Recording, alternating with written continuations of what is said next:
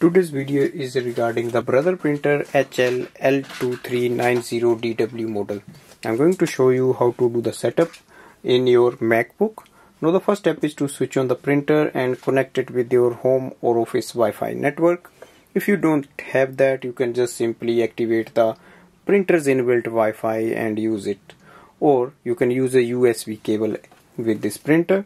Now once your printer is on the network, you have to just simply go on your MacBook, open the setting and open the printers and scanners section. So you simply go to the printers and scanners and then you have to add the printer. So there is a plus button here, click on that.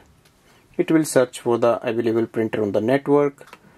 Just select the Brother printer and once you select it, click on the done button, which is at the bottom here.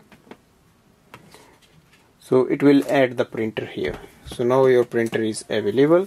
If you can see the print option and here is the scan option as well.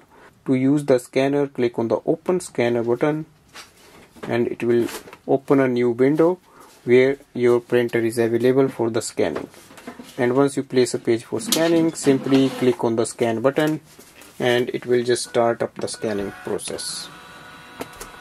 So this way we can add this printer into the MacBook and then we can use it. Thanks for watching.